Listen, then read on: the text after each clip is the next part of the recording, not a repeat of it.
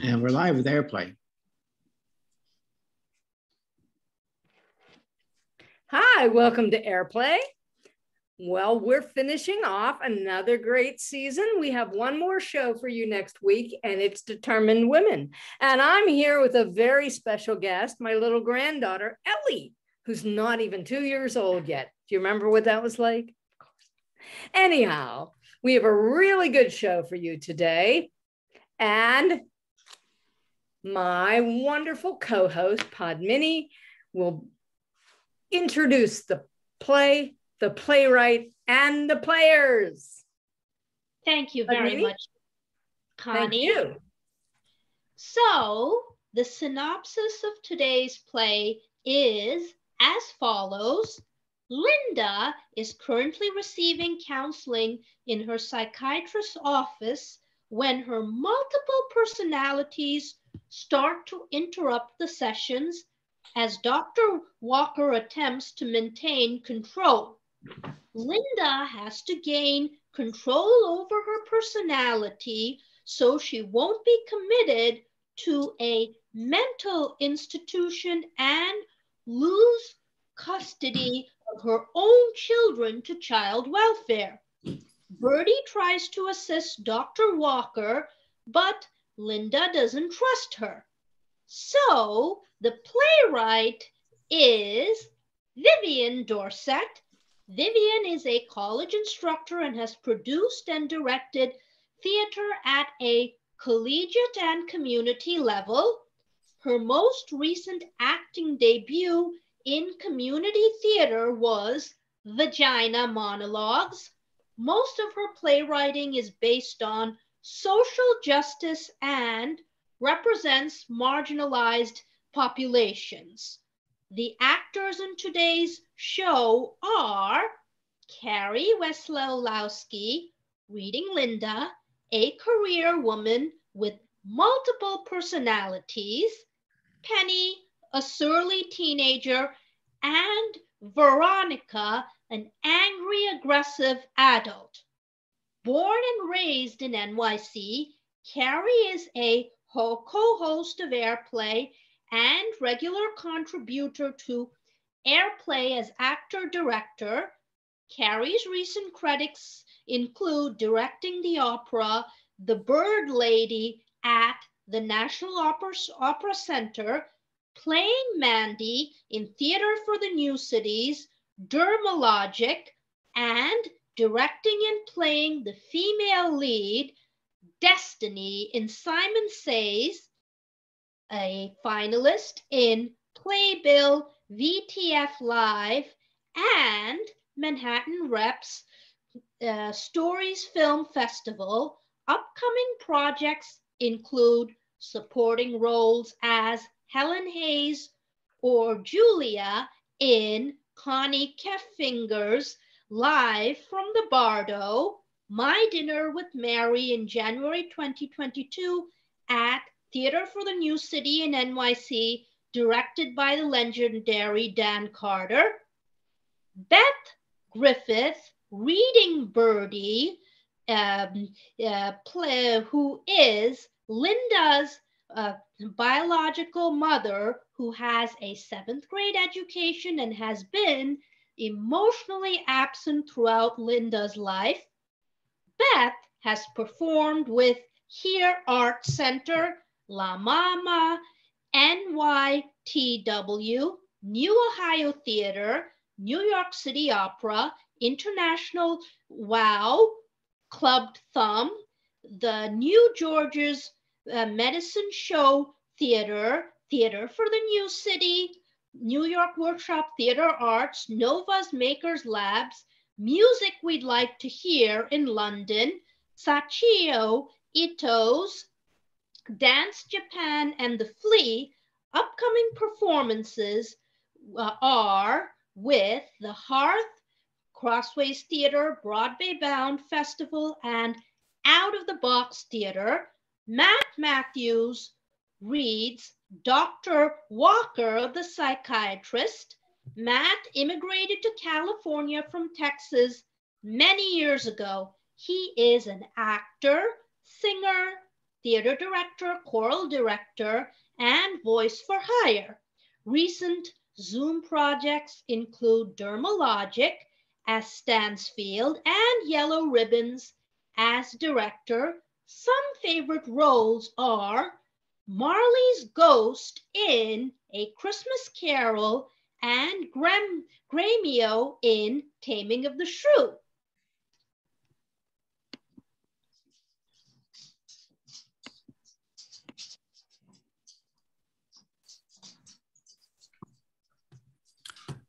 Good afternoon, Linda. Come on in. Hello, Dr. Walker. I have a lot to sort through today, so I'll get right to the point.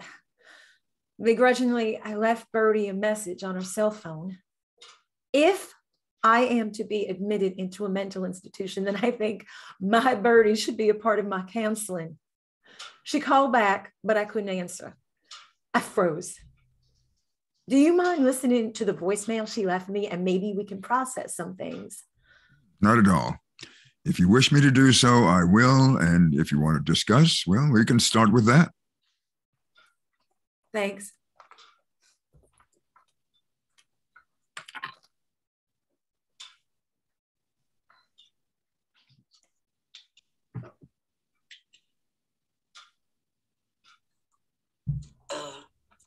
Hey, kid. This is your mother calling you back. I got your message. So you really think a nut house is what you need? I mean, you can't really trust doctors. You know, if you go to a nut house, they might try and take those kids. I hope they don't take your kids. Of course, you could always take them to a church like I did.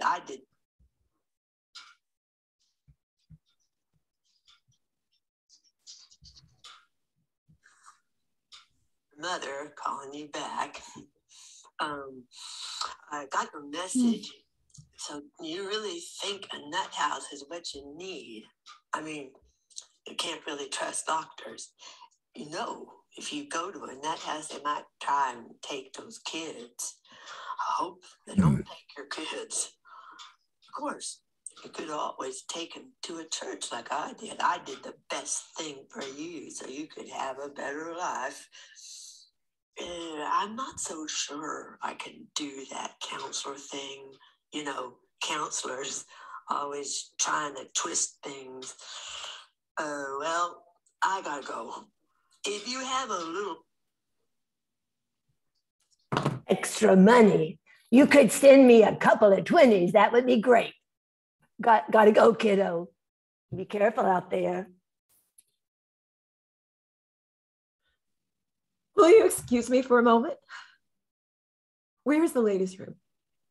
Just right out the door and to your left. Thanks. Just take your time. I'll be right here. Thank you. I'll be right back. Take your time.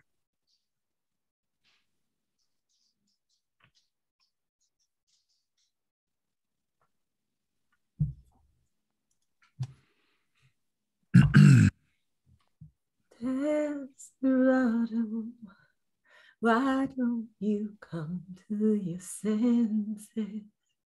You've been out riding fences for so long. Hey, Linda? Linda? Penny?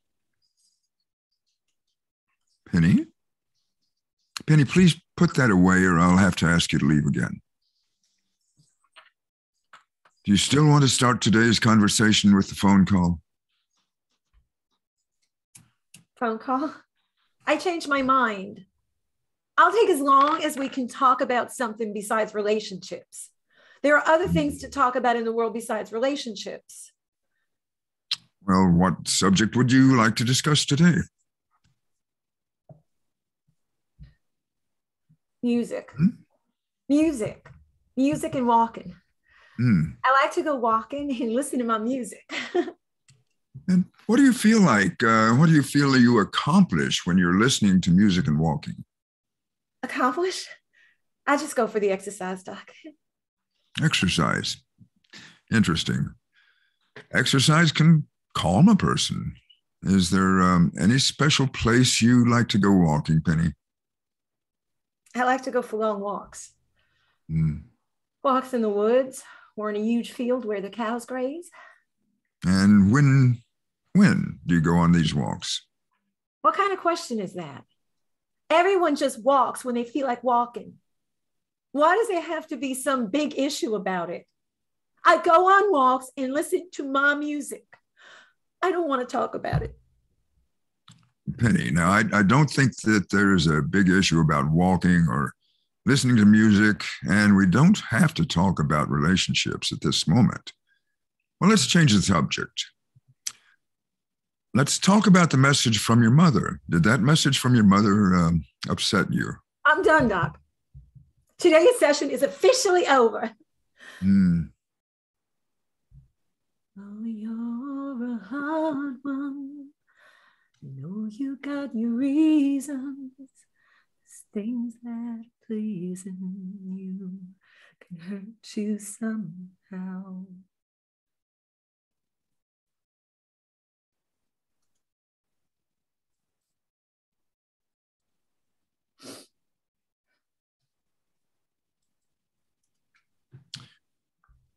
So my apologies for that interruption, Linda.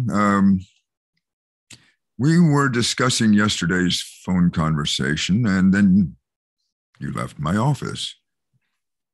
I believe you were upset about your mother's phone call. You left the room after hearing that call, and when you came back, well, I was speaking to Penny. I want to finish that conversation, but we have to discuss the possibility of your admittance into the mental hospital and what plans you have for your children while you're there. Now, the court order only gives us a couple of weeks, so a short time. It's a short time to get your personal affairs in order before you're admitted. I go walking because I want to be alone. Excuse me? Oh, Penny. I go walking and listen to my music sometimes when I'm mad. I don't feel like being around people or talking when I'm mad. So I go for a walk. I figure walking is better than throwing fits, kicking indoors, or throwing things across the room or, all the way out there. Or what, Penny? Are you still with me? Penny? I know what I said. Throwing something is better than hitting someone. So can you tell me, why do you want to hit someone? Why not communicate with them by talking? Communication. There's a joke. Doesn't communication happen between two or more people? I don't get communication and I don't give communication.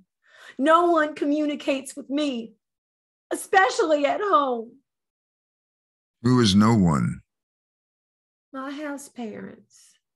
House parents? Yeah. House parents, foster parents, the people that take care of me, my guardians or whatever you want to call them. None of them ask me what I want. What do you want, Penny?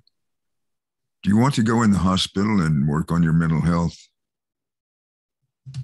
I want to be involved in decisions about me. What type of decisions? Like where I want to go, where I want to live. It's like I'm a machine, and as long as I follow all the rules, then everyone's happy. I go to school, I make my bed, I clean my room, I do my chores, I don't curse, I don't drink, I don't wear shorts.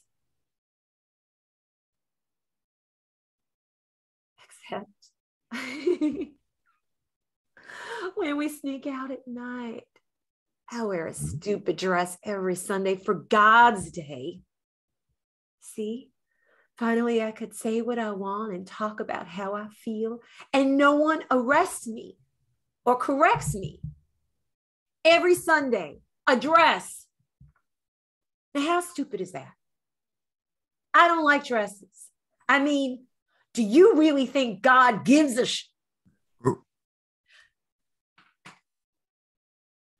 God gives a flip if I wear a dress on Sunday or not? Besides, by the time we get home from morning church and eat and clean up and take a nap and go back to church Sunday night, the entire day is gone anyway. So who cares if girls wear dresses on Sundays? Of course, this is one Sunday we don't have to take a nap. That's on Visitation Sunday. Now there's a beautiful day. Visitation Sunday? What is that? Yeah, you don't know much for a doctor. I thought doctors knew everything.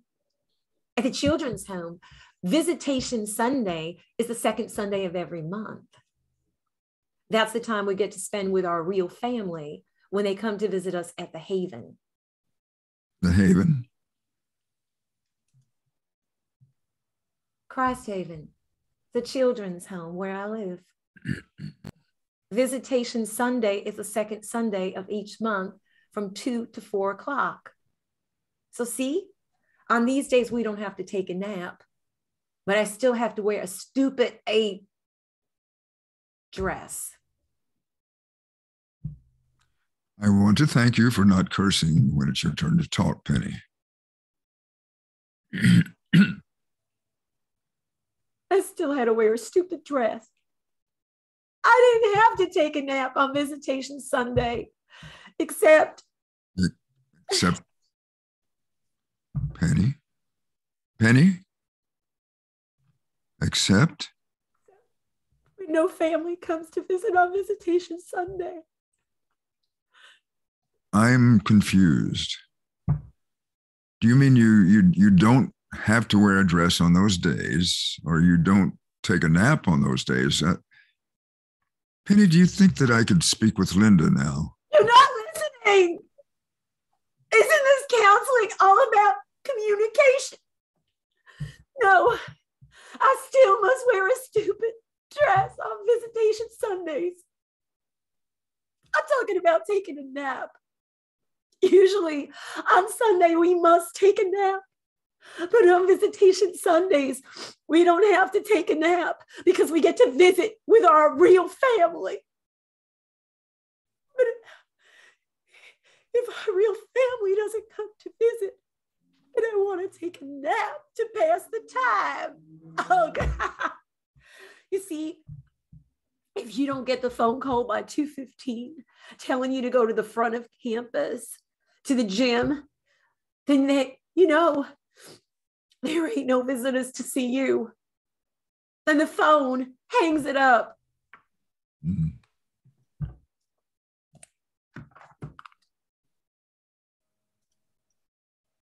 Ain't nobody there to visit you. No real family to visit you. Ain't that sad? All we get is 2 hours a month. 24 hours to see our family. 24 hours. One full day a year to see good old mom, dad, or my sisters and brother. Don't get me wrong, it's great if they show up. But if they don't show up, I just go take a nap. Helps the pain. Penny, I don't know everything about you or what you went through. I know that you live at Christ Haven, right? That's the orphanage, where there are probably a lot of rules. And I know that they are your guardians and that you have house parents that live with you and take care of you. But I do not know how you feel about all of this until you communicate your thoughts and your feelings to me. Now, I believe that yesterday's message from your mother, well, it triggered you. It's not an orphanage. It's a children's home. Let me clue you in. Orphans are different. like Annie in the movie. Nobody wants an orphan. I have a brother and 5 sisters who want me, and they lived here at the children's home too. We have cottages we live in, just like a house, not some big dorm building. I have red hair, but my name ain't Annie. And just because I live in a children's home don't mean I'm a nobody. Orphans are nobodies. I am somebody. Penny, you are somebody. You're someone important. Now, look, I've never said any different in our sessions. I think if you would consider entering the hospital as soon as possible, working on your mental health, then you can focus on getting better.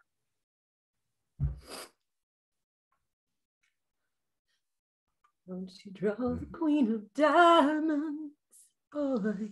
She'll beat you if she's able. You know the queen of hearts is always your best bet. See you tomorrow, Doc, when I feel better. All right.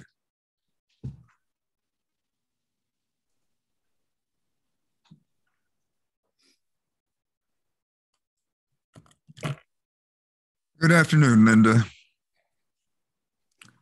It's good to see you. Now, today we need to finalize your plans for your admittance date and the family plan for your children. The court order only gives us 2 more weeks, and they want an answer. Before we get started on plans, I would like to read this letter I received from my mother yesterday. All right. Linda, Lenda. She spelled my name wrong. She bore me and named me, and she spelled my name wrong. Linda. Hey, kiddo. I got that money you sent, thanks. I paid the gas bill.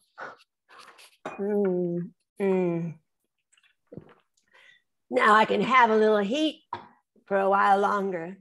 You know, your grandma's house is so old and cold, but at least I'm not homeless no more.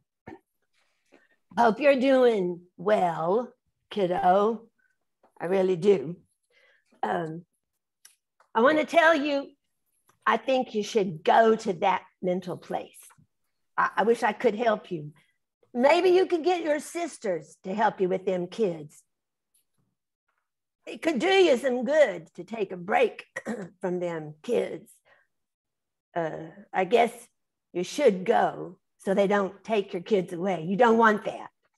I mean, you don't want them kids put in an orphanage like I was.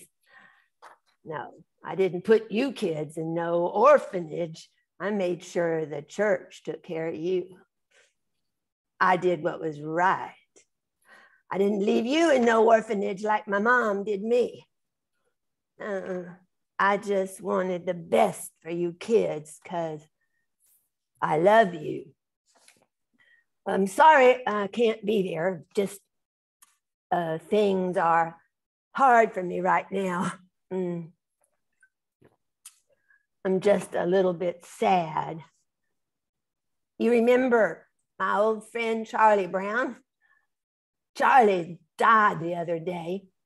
Well, maybe you could come visit me when you're out. Remember, I love you, kiddo. I don't know what I'd do if something happened to you kids. Mom.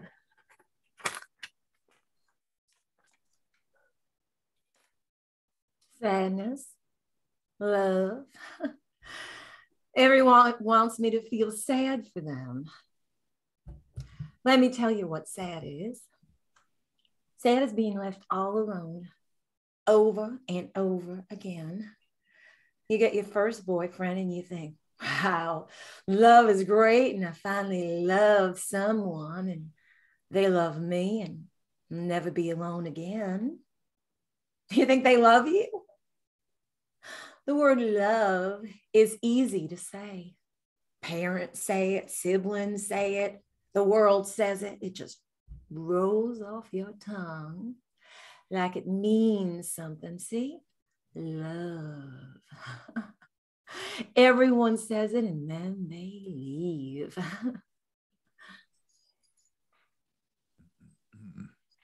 Now, Veronica, love, I can tell that word, well, it upsets you, makes you sad. Veronica? Not anymore. It makes me angry. So you relate love to hate or anger? I'll love you to the moon and back again. I mean, men, of course. I do not love girls like that, even though the thought of loving a girl doesn't sound all that bad sometimes. But people, especially men, hurt you every time. They tell you they love you and then they break up with you.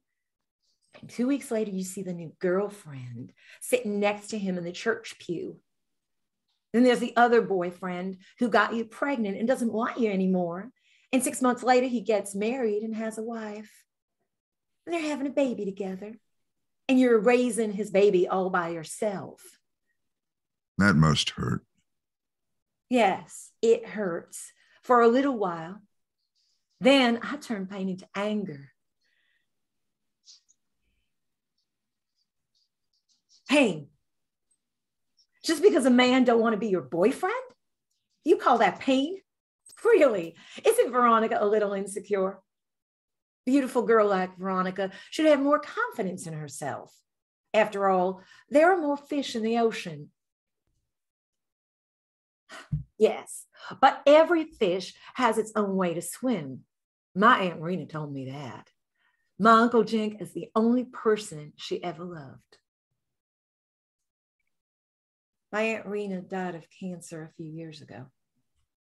She's the only relative besides my siblings that kept in touch with me through my lifetime. She meant more to me than my own mother or father. I hadn't seen her in a few months, and when I did go to visit her, she was on her deathbed and died a few weeks later. Not only did I go to her funeral and have to deal with these feelings, her brother, my ignorant bio father, arrives.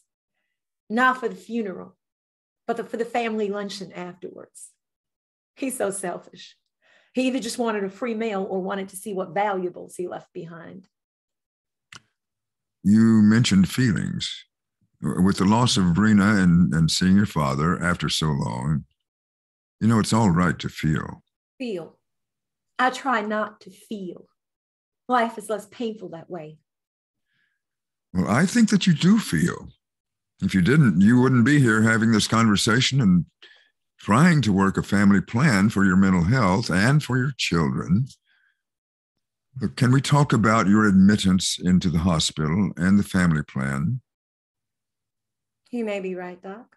Maybe I do feel. Well, anyway, we all went back to the house after the pathetic graveside funeral prepared by my last living uncle and his wife. I went outside the house to get something out of my car. When I stepped off the porch, I heard voices around the side of the house. So I walked around the corner of the house to see if maybe it was relatives I had never met. And was I ever surprised? He was the one relative I could have cared less if I ever saw again. Just as I walked around the corner, we met. He met me, face to face. There stood my father. I hadn't seen him in at least 12 years. With those piercing blue eyes staring directly into mine. He was holding a lit cigar in his hand. A disgusting cigar smell. And do you know what he did? Or didn't do? He didn't say a word to me. Not one single word. He just did an about face and turned around and walked away. Walked away without saying a word to me. So you were hurt because he didn't speak to you? Hurt? I don't know. All I know is I didn't deserve that. He did. He deserved me walking away from him. He deserved me not saying a word to him. He deserved that humiliation, that pain. How dare that idiot make me feel that way? So you do feel. If you consider hate a feeling, I guess so. I think you feel more than you want to admit. How do you know what she feels? You're a man. You don't know how women feel. Veronica. Don't interrupt me. You're a man and you're all the same. You don't really want to hear what women have to say. Oh, you'll listen for a few minutes. Just enough to pacify us so you can get what you really want. So you can get close to us and use us. Admit it, Doc. That's all you men really want. You're a man. All you want is for us to keep our opinions to ourselves, our mouths shut, except for when... Veronica, please stay seated there. Stay seated. Is that what you want me to do? That's not very demanding. Are you sure that's all you want from me, Mr. Man? I mean, you're a real man, aren't you?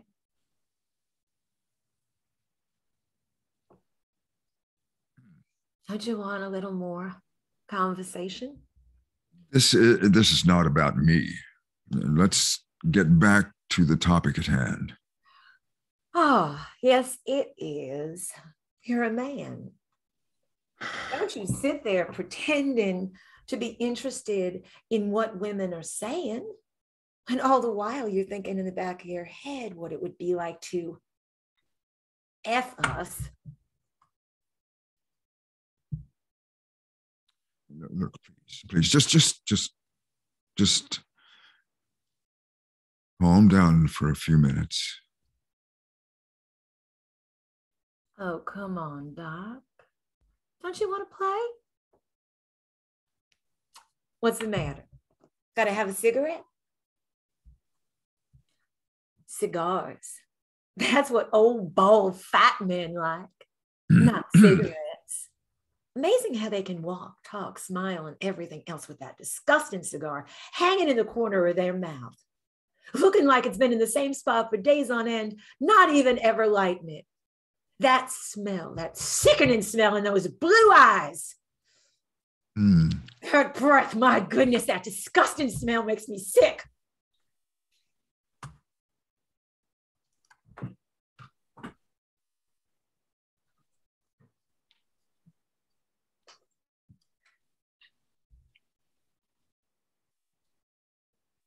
You're hard. You're a hard one. There's always a rainbow above you. Better let somebody love you. You better let somebody love you. You better let somebody love you before it's too late. Penny.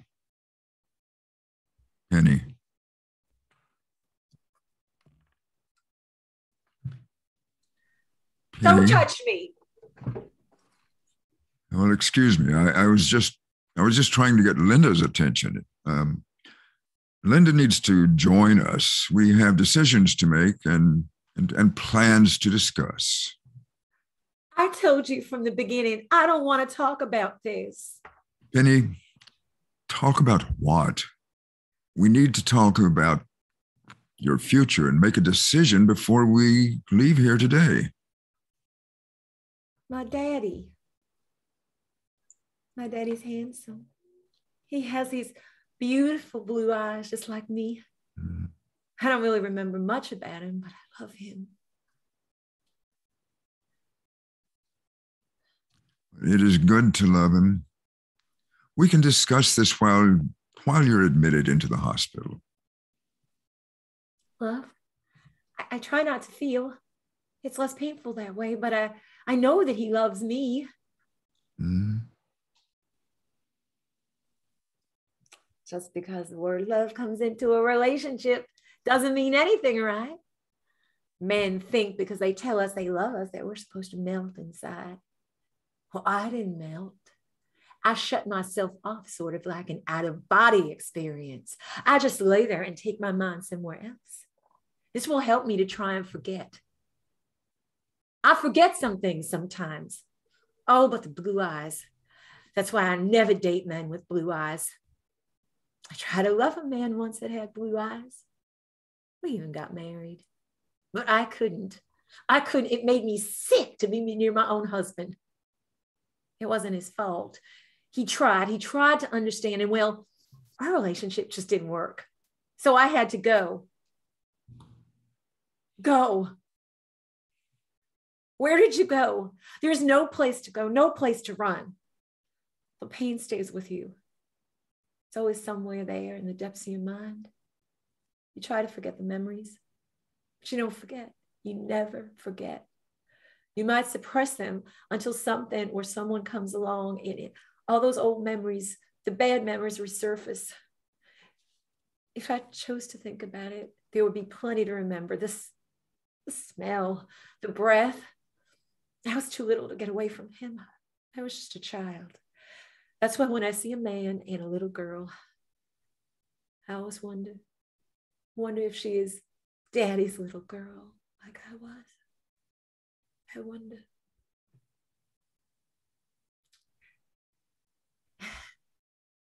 It's funny, even though I don't remember much about my daddy, I remember I didn't like him being too close to me. He made me sick to my stomach. Linda, look, I need to talk with you.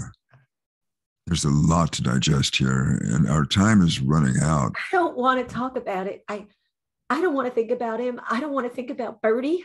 So I stay busy. I just send them on their way. I'm a single mother and a very successful career woman, and I'm important. I'm somebody. My father abused me. My mother only existed. She was never emotionally present. I can't think about what happened so long ago. I let Veronica deal with that. Deal with it, I do. I love to socialize. I love to love and be the center of attention with Mr. Man. I'll be all around you and tell you what you want to hear. But don't ask me to give me your heart, because that will never happen. And your life sounds like it's filled with too much stress at the moment. I'm going to submit the paperwork for your immediate admittance so that we can work on your mental health together, and you will be under 24-hour watch. Stressful. I just go for a walk.